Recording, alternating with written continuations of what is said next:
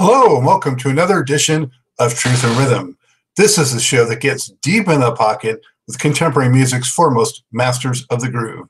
I'm your host, Scott Dr. Scott Goldfine, musicologist and author of Everything is on the One, the First Guide to Funk. If you don't have your copy, get on over to Amazon and pick one up. You'll be so glad you did.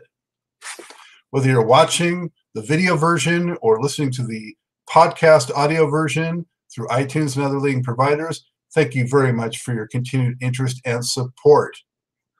And if you're not already, make sure to subscribe. Subscribe to the Funk and Stuff channel on YouTube. Tell a friend, family members. Love that support. This episode features a true giant of funk, R&B, and pop music, founder and leader of Kool the Gang, Mr. Robert Kool Bell.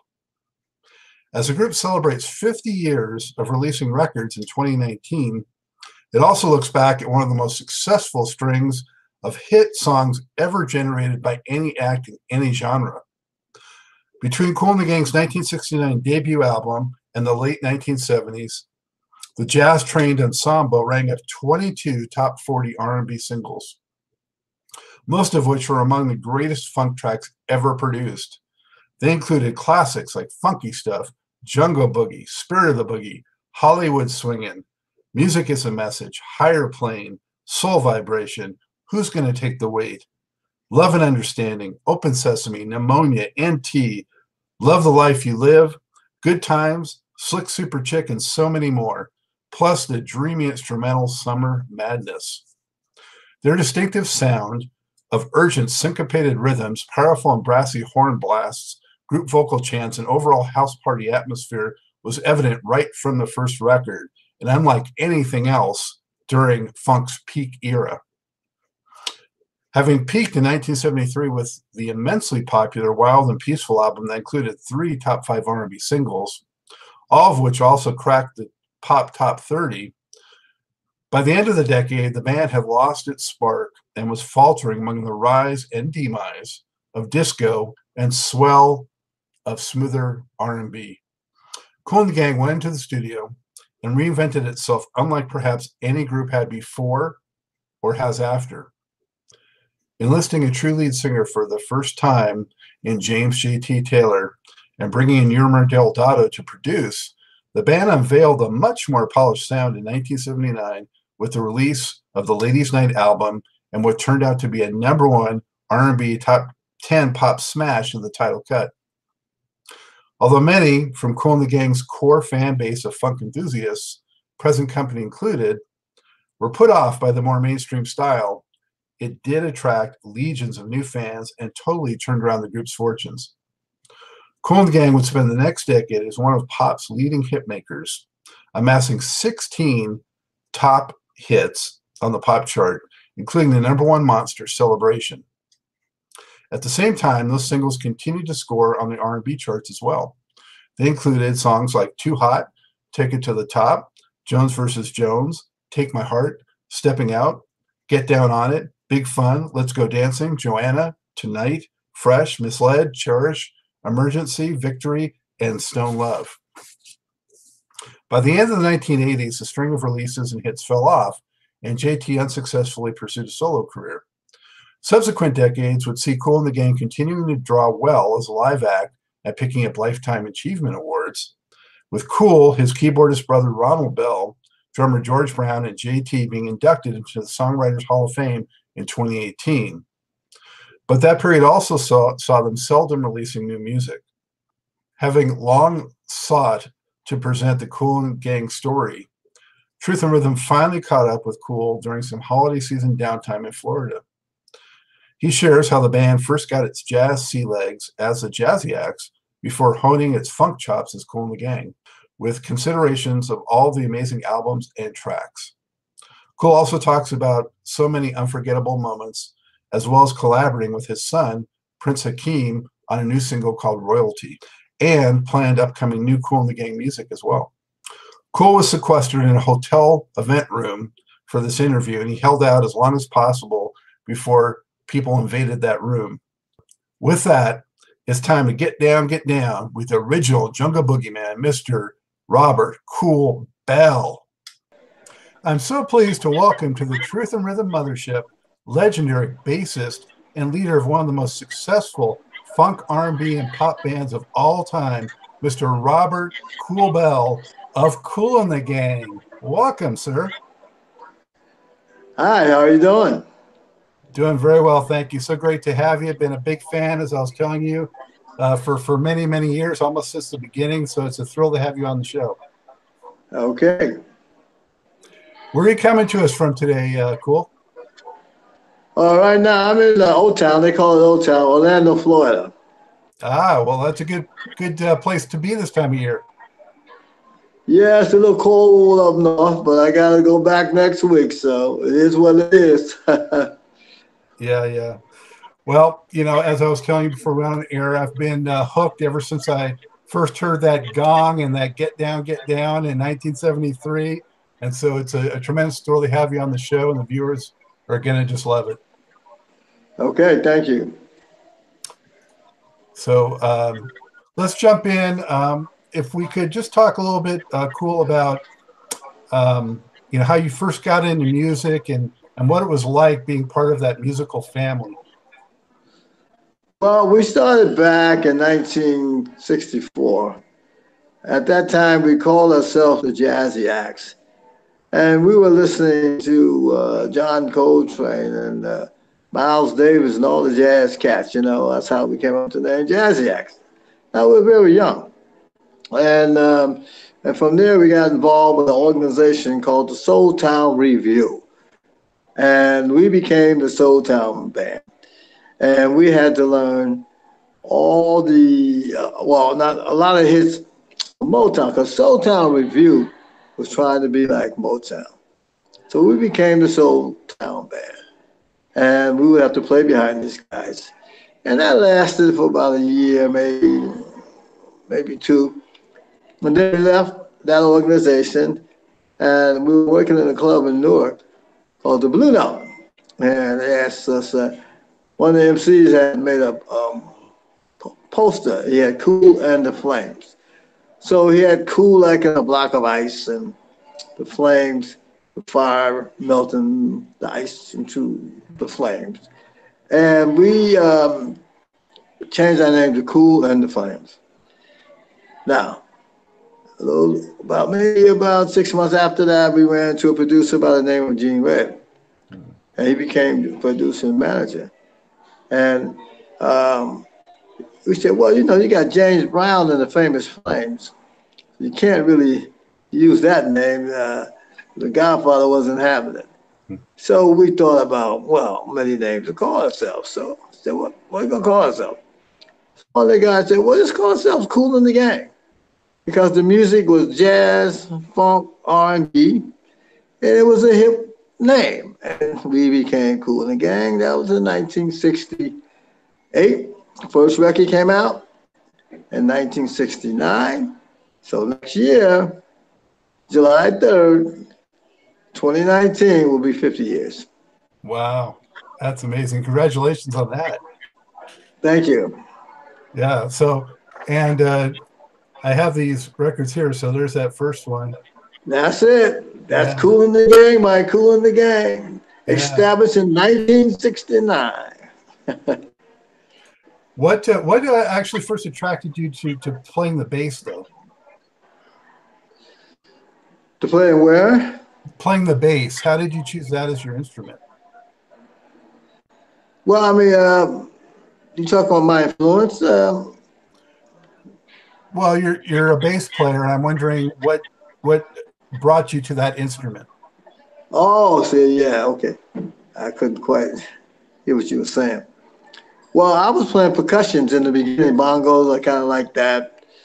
And one night we were working in the club called Cafe Wa. And every Sunday they would have a hootenanny Sunday, okay? And we would play potato chip, turkey sandwich, whatever. And I had been fooling around with one of the guys in the band. His name was Robert Spike Mickens. And his brother played guitar. And every now and then I would fool around with his guitar. So I learned how to play one song on the guitar on the E string, and that was called "Coming Home, Baby." So my brother, Ronald Bell, Khalees Bell, said, "Well, yeah, why don't you play bass on this one song?"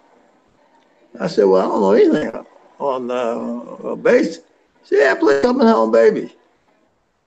So I tried it, and it was all on the E string, one string, and that was it. After that, I said, "Yeah, I'm gonna learn how to play bass." That's how it started. I'm guessing maybe James Jamerson, or who were some of your early influences? Yeah, James Jamerson, Ron Carter, Reggie Workman, Paul Chambers, all the greats. Yeah. Wow. So when you guys made this first record, you know, to me, all the things were already there. The pieces were already in place for that Kool and the Gang sound. I mean, you developed it further, but when you listen to it, it's there with the way the horns are and the way the rhythm is. How did you kind of get that distinctive sound right out of the gate? Yeah, that came from playing the jazz, our style of jazz. That wasn't being influenced by the great jazz artists and backing up all those bands. That built our chops up. So we would have to learn, Temptations and Beauty and the Skin Deep and Smokey Robinson tracks and then Junior Walker and All Star tracks and James Brown tracks, Cold Sweat, and There Was a Time and all that. So that created the sound when we made our first album, which you have there, Kool the Gang. I mean, tracks like Give It Up, I mean, that was just such a hot JB style kind of jam. Yeah, because we didn't really have any singers back in the early days, as you know. And we had fun doing those type of tracks, those type of licks and adding our own thing to it, it was cool, man. Very cool. And you brought up James Brown, and I understand that he was, a noted fan of yours almost from the beginning, wasn't he? Oh yeah, James Brown, yeah, he kept the funk alive, going to see James Brown at the Apollo Theater or the Roosevelt Stadium in Jersey City. Yeah, James Brown was definitely the man. But I mean, he gave his approval to Kool and the Gang. I mean, that must have been something when you knew that he, respected you guys. Yeah, we felt good about that. The Godfather saying that we are okay. Our funk must have been pretty funky, huh? So cool. You did a couple live albums after that. What was the reason for that? Was it just easier to do some live records before doing another studio record? Yeah, that was at that time. Gene Red was still with us on that first one, and we wanted to do something different. It was live at the Sex Machine in Philadelphia, and then it became live at OK. So you got the product, and then we did live at PJ's out in LA. So we felt good doing live albums as well because you can stretch out and do your thing. Were you comfortable on stage right from the beginning? Pretty much so. I mean, it's yeah.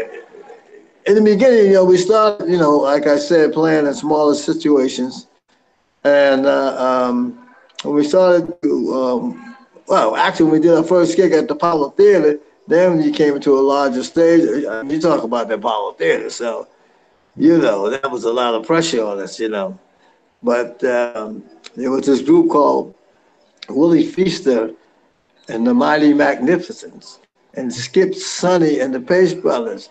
About 15 of those guys. So they had singers and dancers, and we had our little wacky Kool Gang, and they ran us back home. That was the first beginning of teaching us, hey, it's about show business. You can't sit back and play jazz. It's going to be jazz funk. We had to, really get into it. But yeah. Let the Music Take Your Mind. I mean, that was one of the really hot early tracks. That was maybe your first classic, I think. Oh, you think so, huh? Okay, yeah. We had fun with that record, And then in the live one, Who's Going to Take the Weight? Oh yeah. Well, somebody was just talking about that the other day. Yeah, Who's Gonna Take the Weight was one of those songs, the type of we had established our style playing, with Who's Gonna Take the Weight, Let Your Music Take Your Mind.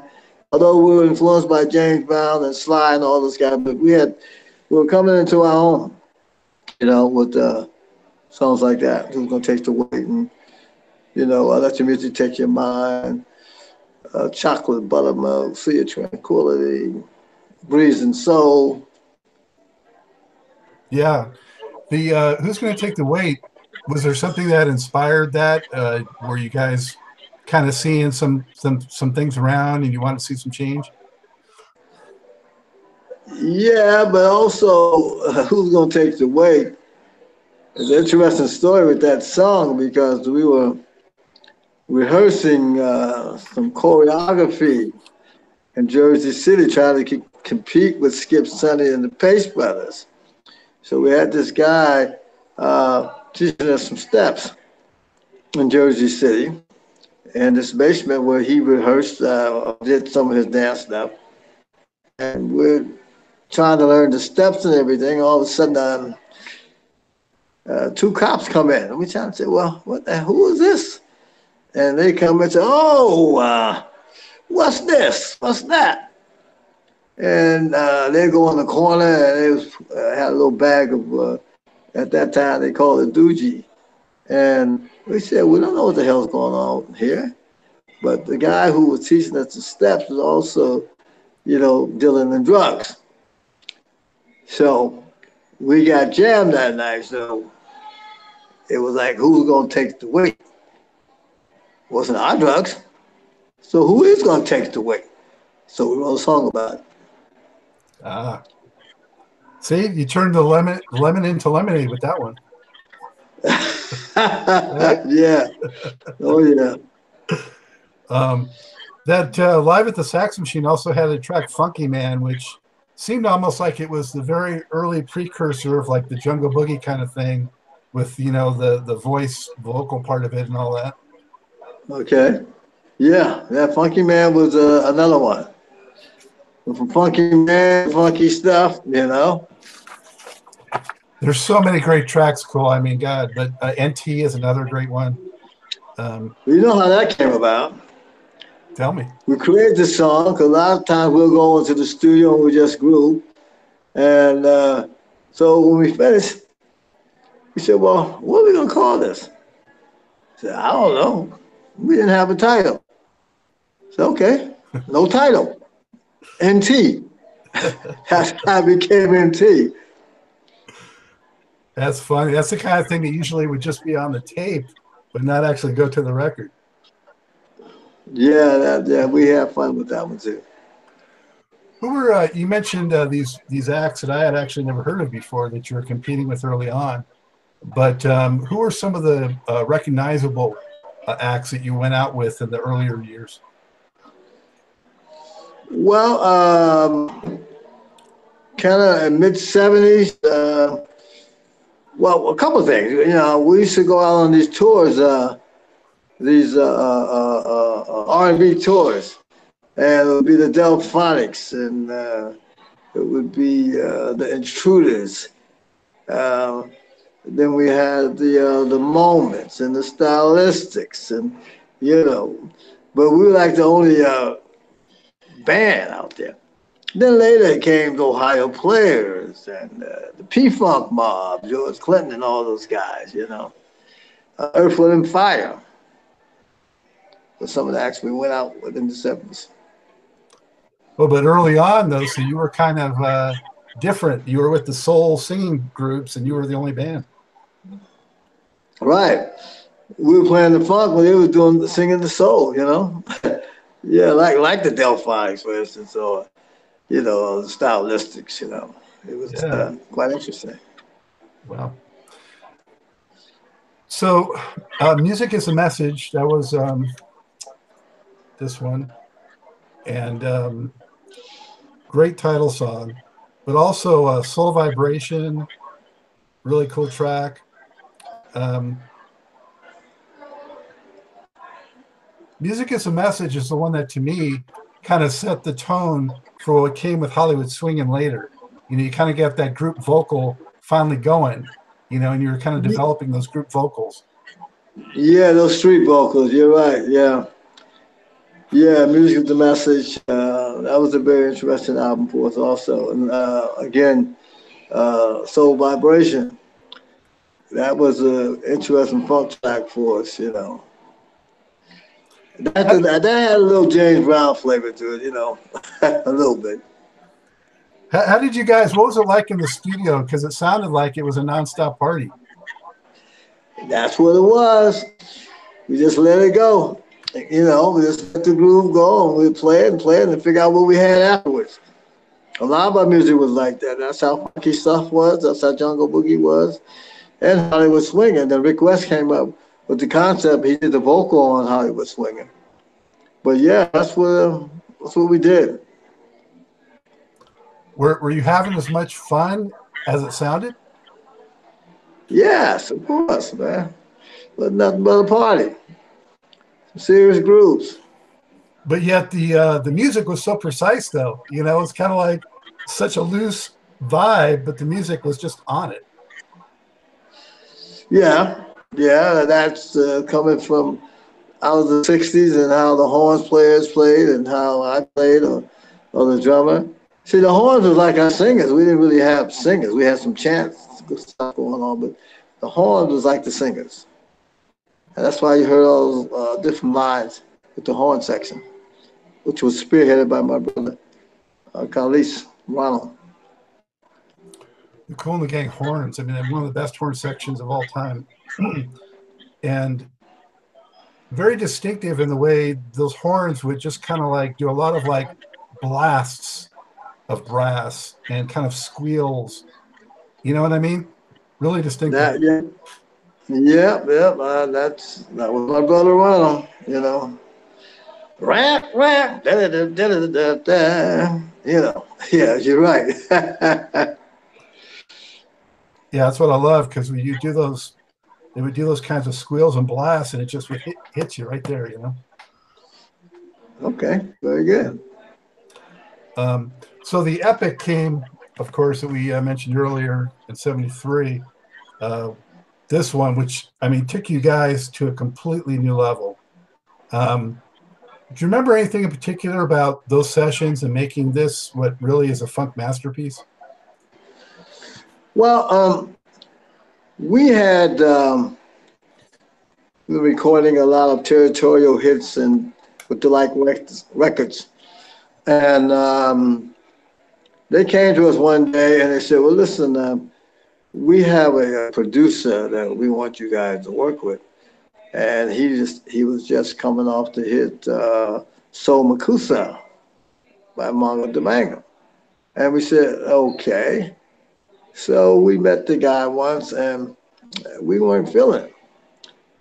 So what we did, that's when we went into Baggy's studio in the Village. And we went in there like 8 o'clock in the morning and we just started jamming. And by the time we finished, we had created funky stuff, jungle boogie, and Hollywood swinging. And needless to say, the record company didn't come and try to force the producer on them at that point. He said, "We're doing what we do. This is our thing, the Kool the Gang thing." And we created 3 big hits. Yeah, actually, they're all in a row too. Well, no, there's 3 in a row, and then you skip one and get Hollywood swinging. But how convinced were you when you laid down these tracks and you heard them back that they were going to be hits? Well, we really didn't know, but we know that what we had was good. I mean, we felt good about it because we were under pressure and we was just jamming. It was like, okay, you got our backs on the wall, we're gonna get off the wall. I'll show you something. That reminds me of later Get Down on It, but yeah. Right. I'll tell you, the groove was so tight on Funky Stuff with that rhythm guitar that, you almost had to like double check the groove to make sure it wasn't skipping because it was so tight. It almost sounded like at that one part where there's that extended rhythm guitar. You know what I mean? It was amazing. Oh, yeah, yeah. When we got into the groove of the song, yeah. That ring. Yeah. Yeah. So, and then of course, Jungle Boogie has gone on to be so famous subsequent years. I mean, it must be a thrill, when it was used in things like Pulp Fiction and just, been sampled. And it's just all these decades later, such a classic. Yeah, Jungle Boogie, yeah, definitely. And then we came out with Jungle Jazz. So we just went on the track again and we just jammed on Jungle Jazz. So we had Jungle Boogie and Jungle Jazz. Yeah, that one was on the Spirit of the Boogie, right? That was true. Yeah, Spirit of the Boogie. Some very cool flute work on that one. Mm-hmm. Yeah. But Hollywood Swingin' for sure kind of changed the template for Kool and the Gang with being a real true vocal record. Yeah, it was. Yeah, Ricky West, the late as I call him, Ricky West. He was the guy for Hollywood Swingin'. How did that record change your lives in terms of your lifestyle and your touring and all that?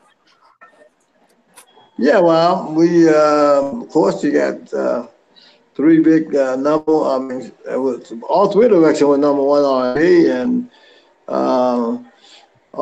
they also were in the top 5 pop. I think Hollywood was 2, and Jungle Boogie, and Funky Stuff was in the top 40 on the pop side. I mean, but we had Jungle Boogie and Hollywood Swingin' went up all the way up to the top 5. Were you keeping track much of what like other contemporaries were doing at that time, or were you just kind of in your own Kool and the Gang bubble? Well, yeah, we were in the Kool and the Gang bubble. We started watching what was going on with the charts and other artists and other competitors after around mid-70s. Understanding the Billboard charts and the Cashbox chart and the Record World charts. So we started to study the business a little more then. Did you feel more pressure when you came back with this one to replicate those hits? That Light of Worlds? Yeah. Yeah. Yeah. Yeah. Well, that was this album with Summer Madness on there. That's beauty. We got a chance to stretch out again. People thought that it was Herbie Hancock, and they had so many different names because Summer Madness was on the B side of Spirit of the Boogie, and there was a DJ in Chicago flipped the record and started playing Summer Madness, and then he asked his audience, "So who is this?" He said, Herbie Hancock, Quincy Jones. They couldn't believe it was Kool and the Gang. The Summer Madness is just beautiful. The keyboard on that is just something else. Yeah, my brother Ronald, he played that solo on there. Yeah, just got that ARP synthesizer, and he was having a ball. Well, he knew how to use it right. Yeah. This record also had Higher Plane, which is one of my favorite tracks. Street Corner Symphony. So you had some hits on here. It was hard to have as many as Wild and Peaceful, but you definitely kept the heat coming with Light of Worlds. Oh yeah, yeah, yeah. Street Corner Symphony and Higher Plains. Higher Plains was one of those haunting groups, on Higher Plains. Yeah, yeah. So you were doing obviously a lot more TV appearances and all that. Is there anything from that period cool that stands out as like a really unforgettable memory, either from like a TV appearance or one of your concerts, whether it's good or bad, but just for some reason or funny, whatever? Well, we were having good times, at that time with Soul Train and, Midnight Special and all those interesting TV shows, where you can really stretch out. And the guys, the horners would get into their solos, and it wasn't like sometimes we just have to play the record the way that it is. We played the record the way that we felt at the time. And did you get a lot into the choreography and costumes and things like that? Yeah, that kind of started happening around that time. We had some interesting gear. We had some interesting costumes, yeah. How would you describe your bass style and your approach to bass, Cool? Because, I mean, that bottom was so solid, but you weren't flashy like maybe like a Larry Graham. It was more in the style of like the Ohio Players bass player and the Motown stuff. How would you describe your approach to bass? Yeah, I would say kind of Ron Carter slash Jameson was he was in the group, but he got a little fancy there. See, my style wasn't one of like Stanley Clarke or moving all over the place. My thing was I work with the drummer. We always felt that the foundation of the music starts with the drums, and then with the drums and the bass lock into the drums, then you're building the house now, and then you got the keyboards on top, and then you get the guitars on top. So if I was moving all over the place, it's not a strong foundation, and that's how we create our music. No doubt. So I also had here the this one that you had mentioned, Spirit of the Boogie. It was Right. kind of interesting to me, Cool, because logically it seems like this would have followed Jungle Boogie, but you actually did the Light of Worlds and then came back to it on this one. Okay. Well, we was just having a good time, in terms of how they're going to be categorized, But yeah, the Spirit of the Boogie was had a Jungle Boogie kind of vibe with it, with a different twist. The way that we created Spirit of the Boogie. You know.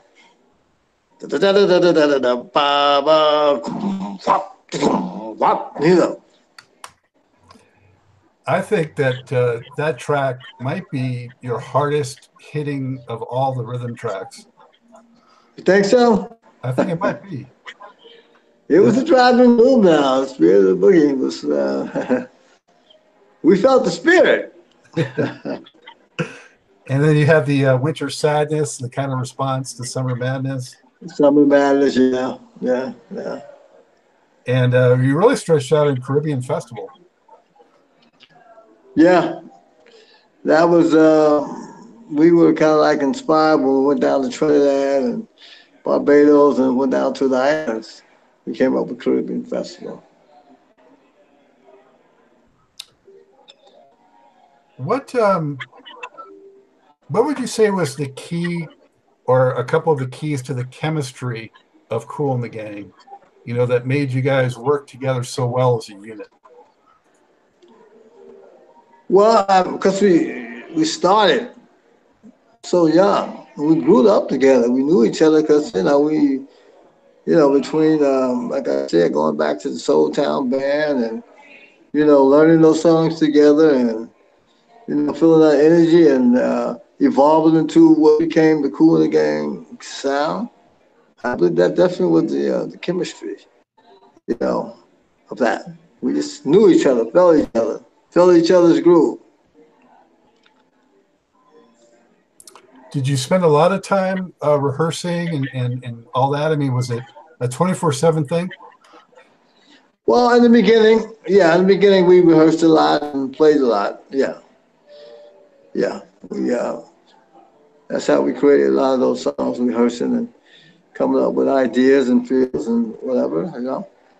George might kick off with a beat, and then I might just, fall in. It was that kind of a thing. Charles would come up with these slick guitar parts. Sometimes it sounded like two guitar players playing. Who was sort of the taskmaster or drill sergeant, making sure that you didn't? I would say it was Charles and my brother. Yeah. Yeah, because Charles was, he was kind of that kind of a guy. Oh, you got to position your hand this way, and you got to put the pressure down. I said, man, I ain't feeling it like that. I'm just playing it because he was the technical guy. He had plus I had a small hand. I said, I can't stretch my fingers the way what you want me to do. Man, I said, let me do my thing. I would like to have been a fly on the wall for some of that. This record, Love and Understanding. Things kind of started to change for you guys a little bit with that one. I thought that title song was fantastic. It's one of my favorites. The way you guys build the tension in Love and Understanding and then hit those horn blasts, it's phenomenal.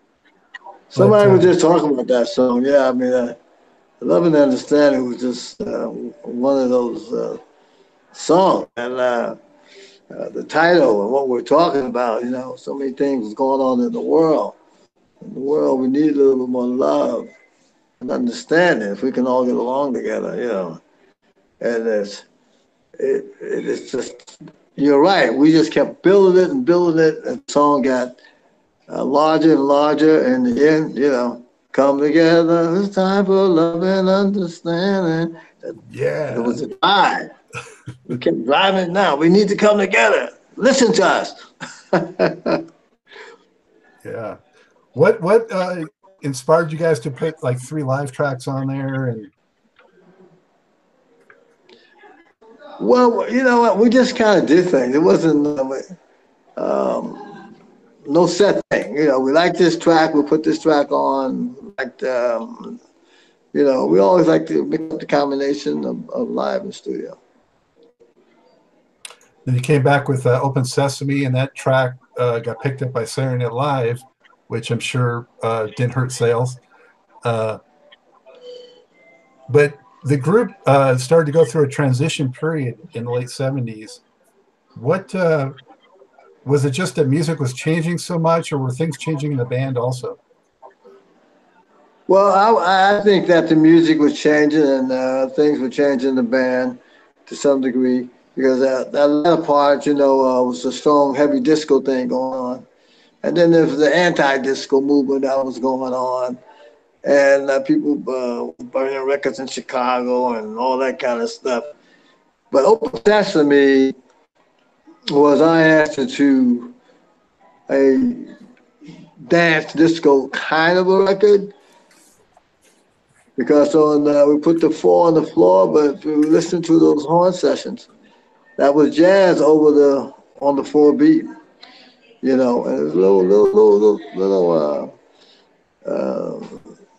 was very heavy syncopated, and then we had that mid-Eastern intro to that, and we kept that thing.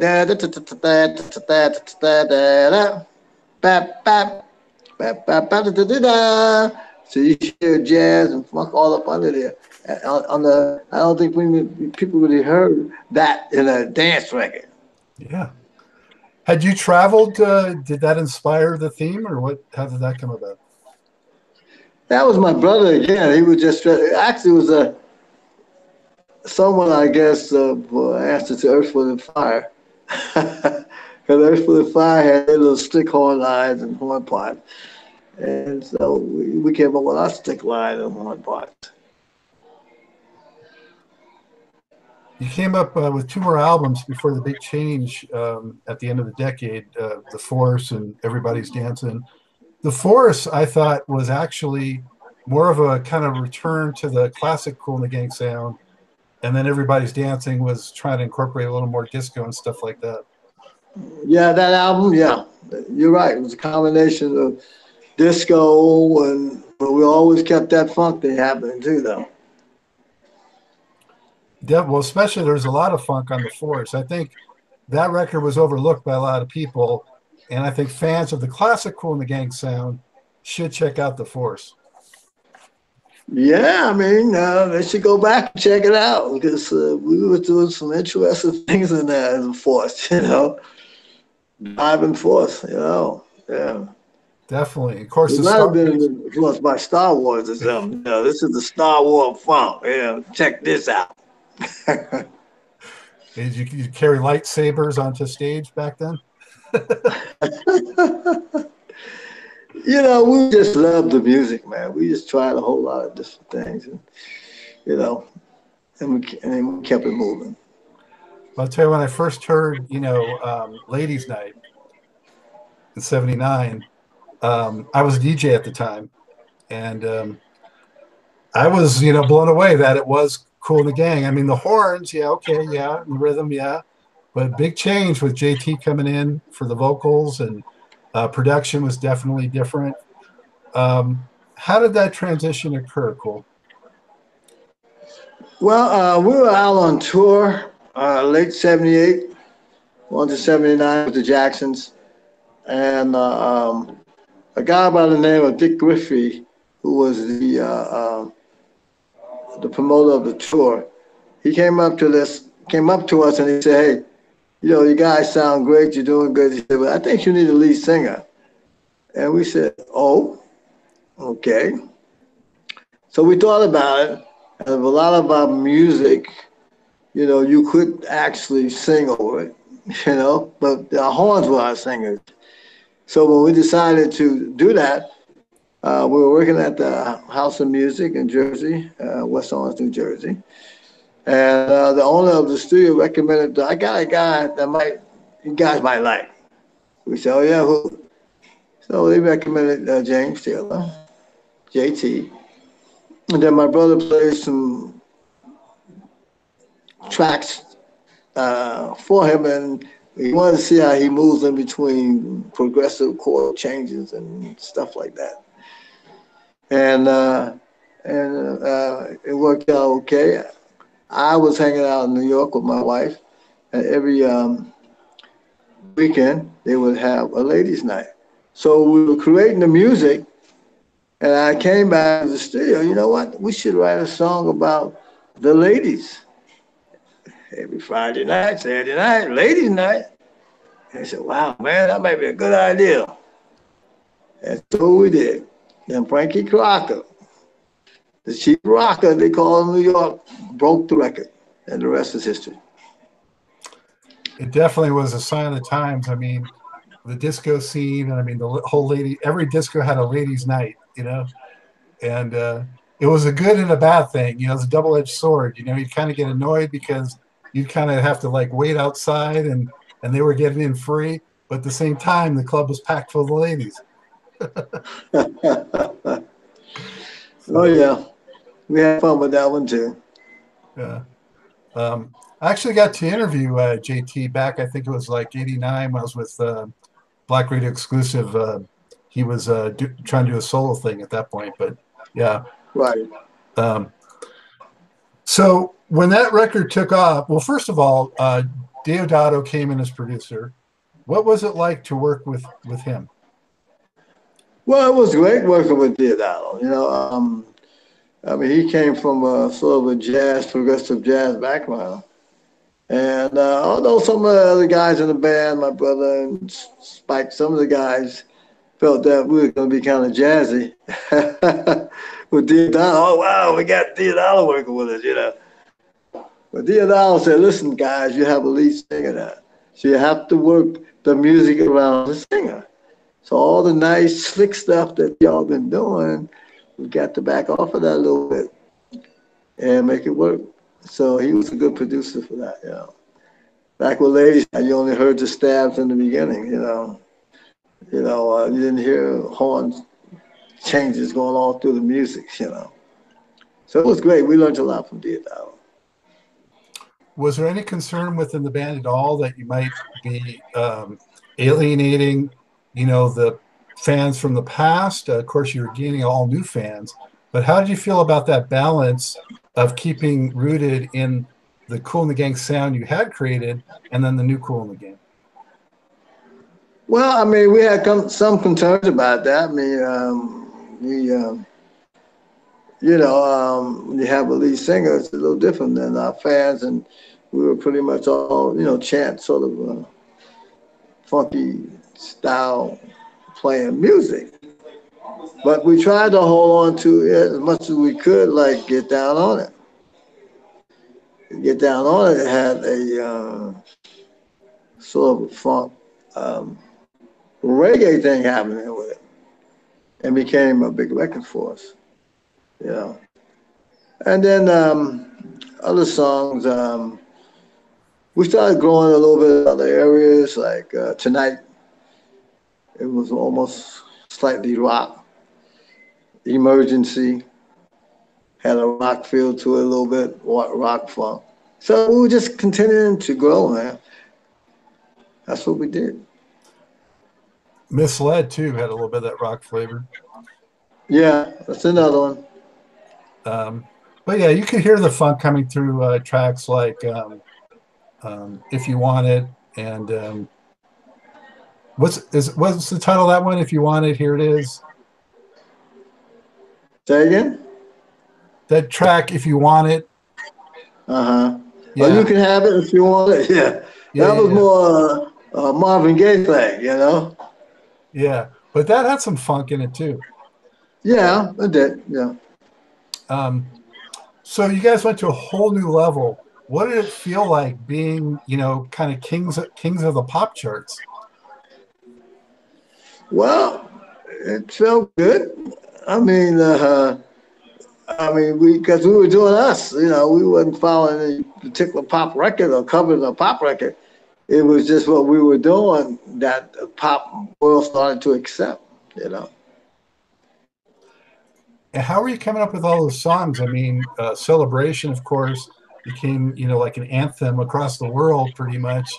How did you guys keep the consistency that you guys had from like 79 to the mid 80s was just incredible. How did you do that? Well, Celebration was a celebration because we had just won 3 American Music Awards with Ladies Night. And then my brother came in and he says, you know what? There's a part of celebration. There's a part of celebration that had Let's All Celebrate. And he came up with a song called Celebration. So let's take a little bit of that and create Celebration. And it had that rock and cheer sort of a vibe. We'll try to wrap this up. I wanted to definitely, though, mention what you have going currently with your son. Can you talk a little bit about what you're doing with your son, Hakeem? Well, his song is called Royalty, and it's coming out, starting to push it out with a video and everything. And he traveled with us also. We did 48 shows with Van Halen. He was on the road with us. 10 shows with Kid Rock. A Dave Matthews Band, etc. So he's he grew up with us. He grew up around us. He understands what we do. He's a DJ, but also a writer, and he's having fun. What's your top advice that you give him from your experience? Say again? What is the top advice that you give him from all of your experience? Well, I mean, just stay true to what he's doing and don't give up. You know, he's giving me some advice now. Say, hey, Dad, the millennial new groove ain't quite got all them horns in there, man. You got to you have to get into what's going on. I listen to us. Yeah, okay. We try to relate to the younger audience. You know. Now, are you guys still going to do some more new music, or are we going to hear new Kool the Gang? Yeah, well, we're gonna work on we want to do a jazz album, a cool jazz style album. I know we did one we called Cool Jazz, and we are looking to do an album called Legacy as a working title. Legacy. Well, that's great. That beats NT. Hey, so lastly, before I let you go, Kool, what would you say is your biggest thrill, or what are you most proud of looking back over these 50 years? Well, there's a lot of hot spots, you know, over the 50 years, but I would say one on the record side, winning a Grammy, you know, the various awards, and then doing a big concert with Elton John up in England with 100-something thousand people. Playing in Kenya for an AIDS awareness concert, over 500,000 people. And the theme was no glove, no love, protect yourself. You know, because of the problems we have with AIDS and different diseases around the world. Doing a show in Nigeria for the children of Africa with the blessings of the late Nelson Mandela. It's been a lot of highlights, man. A lot of highlights. Wow, that's incredible. I bet you never envisioned that when you were playing with the Jazzy Acts, did you? No, but you know, we've been blessed, man, and we're just gonna try to continue to keep it moving and keep it grooving. That's my saying is keep it moving and grooving. Is there anything else you'd like to add to the fans before we part? Well, I always like to thank my fans for supporting Kool the Gang for so many years, and because we got fans of the 70s and the 80s and 90s and all the different things that we did. We were there to take a chance. In other words, you know, well, you gotta keep that same formula of your last record. You know, that's a record company coming to you. You know, they're like McDonald's and Burger King.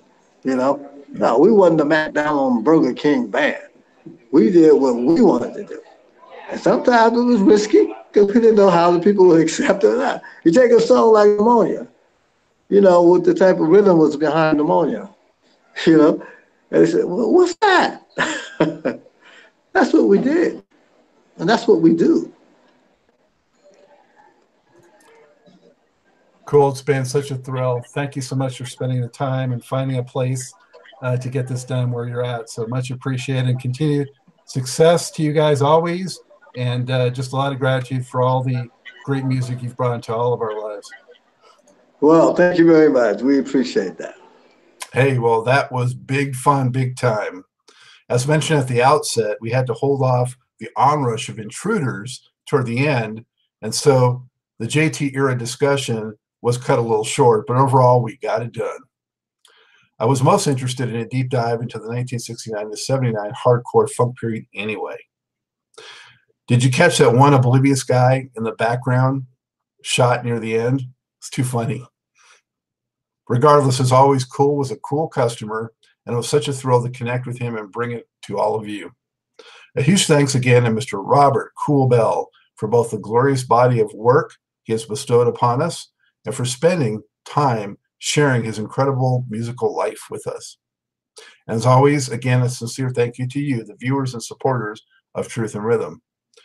Speaking of which, be on the lookout for upcoming episodes on YouTube, funkinstuff.net, iTunes, and other leading providers. As well, subscribe to the Funkin' Stuff channel on YouTube. That's where Truth and Rhythm resides.